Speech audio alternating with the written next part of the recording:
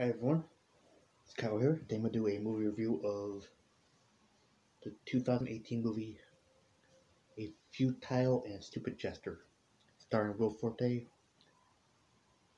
Domhnall Gleeson, and Emmy Rossum.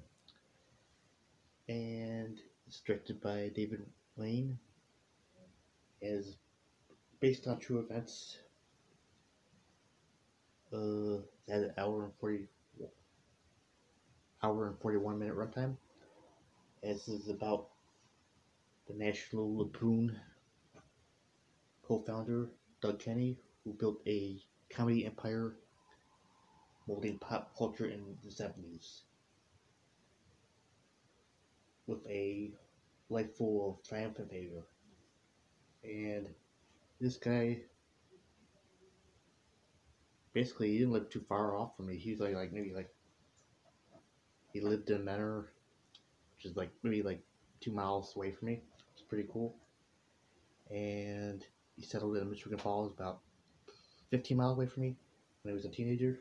So we both were from the same area. It's pretty interesting.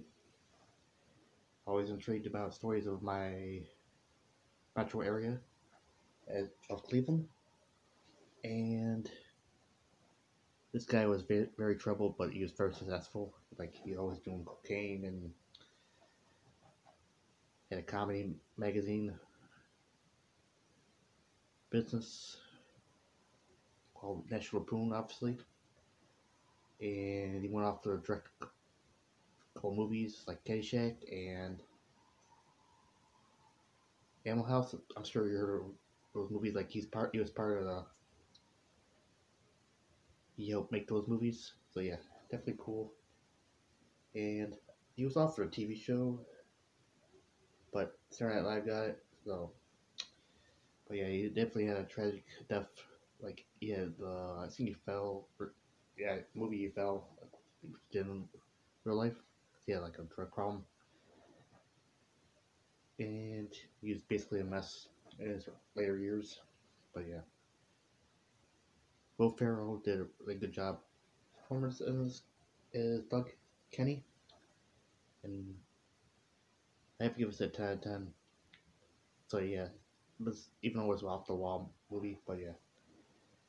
Hope you enjoyed my movie review. Yeah, like, yeah, thanks for watching. And like I said, definitely 10 out of 10.